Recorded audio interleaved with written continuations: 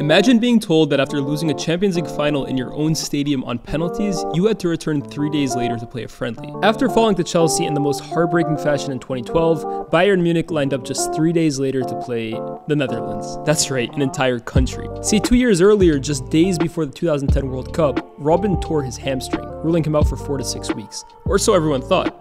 Robben would go on to play 387 minutes that tournament, including the full 120 in the final. But when Robben returned to Germany a month later, the medical team found that the initial tear hadn't actually healed, and in fact, a second tear was detected. Furious, Bayern demanded compensation, until finally they and the Dutch agreed on playing a friendly where the match proceedings would pay for the weeks of wages Robben was paid while injured.